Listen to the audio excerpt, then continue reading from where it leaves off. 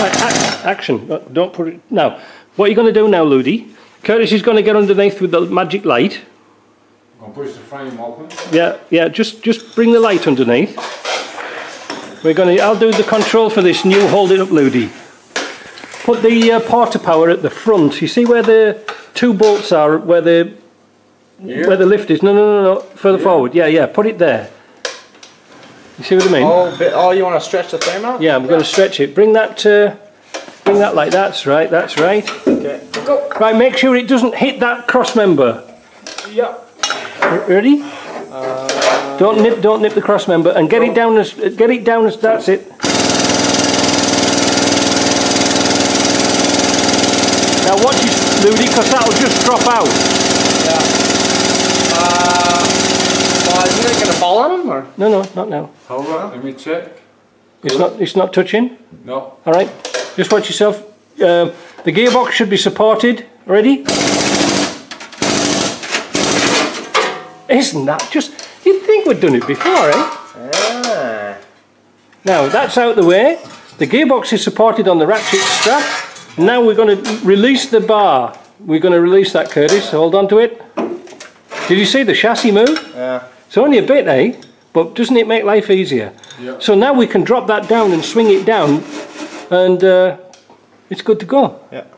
So now we can take that mounting off. Oh, yeah. You The know, wire is hooked up to the tranny. the what? The wire. Yeah, no, we'll leave them because we've taken all the harness out. And the same with that. Mounting there. We take that mounting off here. Yep. That's 17. 19 it should be. Ludi's already got that one loose. There you go. Oh man, it's poetry in motion. Ah. I'll tell you something. We should get a bloody Oscar for this. Go Ludi, I'll take that. It's not. I'll put some pressure on it. It's not hand tight yet.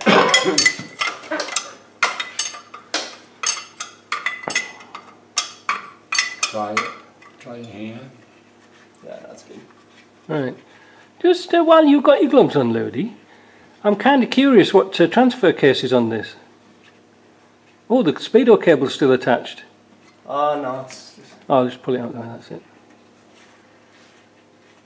The ground strap's off? Also, Yeah, wow. cool. Yeah, no, that's good. Watch your face. Now it's maybe a bit better. Oh my, testing my finger. Yeah. Just need a bit more. I would have left the bottom one in, but there we go, that's that out. And now take the engine mounting off the other side, Ludi. The 4 bolts off there. Oh, dang. Yeah, I'm gonna get the in time for that. Good. Can you get in? Just the bottom two you can. They usually just once you've cracked them off, they come off all right. There you go. See, they're not particularly tight. Did he get it, or did he just mess about? Just messed it up.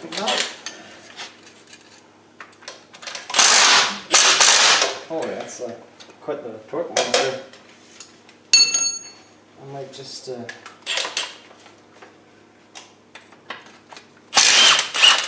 It makes a difference a bar, eh?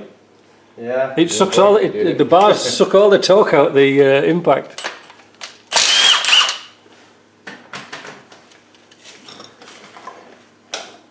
Yeah. You can't quite get to that top one. I think just with the because this bar is a bit long.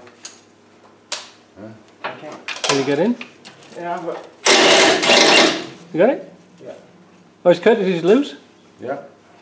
Oh well, then we're about ready to pull this motor out. So we'll adjourn for lunch, and then Do the bolts. oh, well, usually you just throw them on the floor anyway, Curtis, and kick them around. Isn't it long compared to one that you took out? There we go. Right, wash hands, and then we'll sort. Hey, look at that! What good timing, eh? Look at that. What, 11:30? 5 to 12. Oh, Pretty good. Excellent. So let's go and get some lunch. Well, we got the Land Rover engine out. It was a bit quick because we were wanting to get to lunch. Well, you've seen us take an engine and gearbox out before, and we've power washed it all off, so it's nice to strip down. At the moment, as you can see, Ludy's getting the loose paint off from under the arches and the chassis, and Curtis there is power washing it off. As you can see, it's not a very pleasant job. It would have been better outside, but you see, because we can't move the car. Anyway, it doesn't matter, it's only water. But it's a nice day, so we might as well do it now while it's mine, while we can open the doors and get the steam out. It's still kind of cold, but the steam cleaner is a bit of a pain to work with. It does a good job though. Floor could do with a wash. Is it coming off, Ludy? Is it coming off?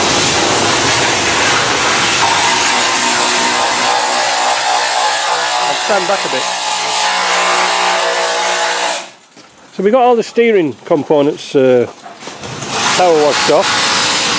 They're going to be stripped.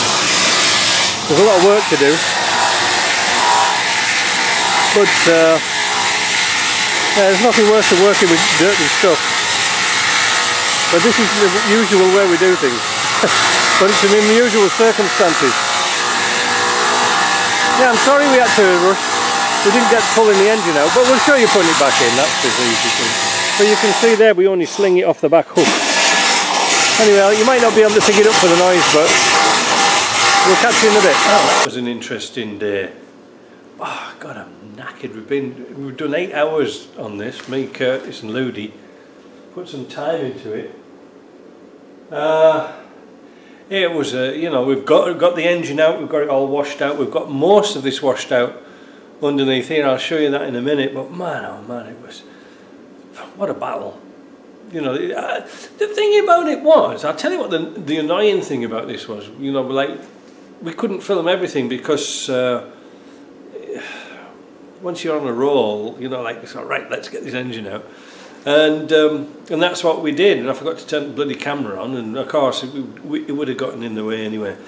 Anyway, what was annoying about this was, when we were finishing off, we steam cleaned underneath this inside the shop, which I don't usually do, but I made an exception because it was a nice day today and we could get air going through the shop so you're not breathing in that humid rubbish. But the thing was, this has come from Malawi, and they'd painted the chassis and the underside with some paint but not washed the chassis off. Oh man, that was a pain in the backside to get off. But I don't know what to do with it. I'm going to have to ask the owner what to do, because if the steam cleaner didn't take it off and the needle gun didn't take it off, well, it's not going to come off. But let's have a look around and see what the results were like. The bulkhead had been power washed that many times, it's unbelievable, but we just could not, it would not, nothing would shift it. You see how dark it is, all that stuff there? It's all stained. That red sort of African type dust, that won't come out. Funnily enough, the wheel arches came up quite nice. We used some special cleaner on that, and that came up nice. I think they'll polish up nice. We've got to give it another once over again, because obviously once you're cleaning, you'll get things like this, all the rubbish is falling onto here. So we've got to clean those again. The diff's all nice and clean, all the axles nice and clean, the hockey sticks, they're all good. But let's have a look under here. We've got all this paint off the arches. I don't know if you can see there, you see they're all nicely galvanised. The chassis is absolutely immaculate, yet they put paint on it. Let's have a look at the back. See, this is the problem. You know, it's all that loose paint, but it would come off in different places. But I don't know if you can see, but looking at the chassis, it was just lovely. People would die for that chassis. It's really cleaned up well, and everything underneath it. Now I haven't got my lights out. We've got the tank out, we've got the cross member off, washed out. That's all done, waiting for a tank. Yeah, it's going to be good. Man, what a day though. I just realised we have to put new rotors on because I measured them up and they're actually really thin, but that's nothing. Yeah, look at it. It's sort of, this one wasn't too good, but it's like it's under the car, it's not too bad. But it's all nice to work on. There's no grease or grime on it. Yeah, good job we don't do this every day. But no, it's come up all right. But I've got to think tomorrow what we're going to do with this bulkhead to tidy it up, because he wants it painting or something doing to it. It's had something done to it. And the thing is, it's kind of good. And I'm thinking, well, if some of the chemicals we've used and paint strippers and things, we see, that's it, we can't use paint strippers on this because we'll take the factory paint off, and I don't want to do that. But we've used some detergent, some cleaners and stuff like that, but it just wouldn't come off. You know, we got all the, like I said, we got all the grease and poo off here, but this was the same as that, but it wouldn't come off. I don't know why. Anyway, we're signing off for now. Yeah, it's going to be a good little project, this one. Notice behind the cross member there's no rust under, well, a little bit there. We'll touch that up with a bit of crown rust proofing. But no, all the bump stops are on, everything's nice. It wants one last, like I say, it wants one last washing off, and then it'll be done.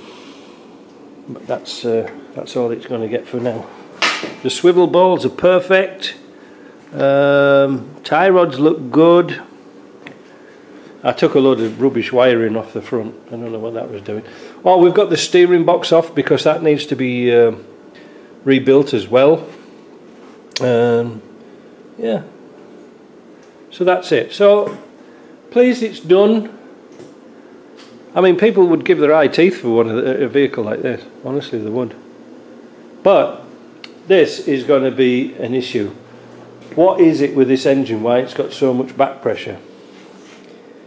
Can we get away with a set of rings? I don't know. Tomorrow Ludi said he's going to come down and give us a hand, and we'll pull this gearbox off. We were quite concerned when we took the filler plug out of the R380 that it had an abnormal amount of filings on the filler plug, on the drain plug. You know, it's got a little magnetic plug. And also the transfer case, well, that was hardly any oil in it at all. Now that was disappointing. So where's it leaking from? I do not know. Actually, while it's here, I was just thinking out loud, I might just put the smoke tester on it and pressure test it and see where it was leaking from, because it had no oil in it at all. It just looked like somebody drained the oil and just put the bung back in. Anyway, I don't know. I don't know what to do with this engine. Like I say, I keep repeating, but I don't know what to do with this engine, because I've got that engine on the stand that's all good and ready to go. But we've got, no, that's Curtis bought a very expensive Milwaukee implant. Put that down here. We've got things like this here. Look how corroded this is. Look at that. Look at this. Look at this here. Have you ever seen anything like it? Well, we saw it on the other African car. This here, we can replace those and those and those and this. But what my concern is, what is the rest of this engine like? I've got a sneaking feeling we're going to pull the head off and have a look. I've got a sneaking feeling that this is corroded like that other Ghana one. That's going to be fun, isn't it? If it is, I'll just plonk that other engine in. Save time, save money, and rebuild this one. Never-ending job, isn't it? Right. So that's it. Long day. I'm going to go for a beer or a sherry. No, I think I'll have a refreshing sherry. Right. See you later. Bye.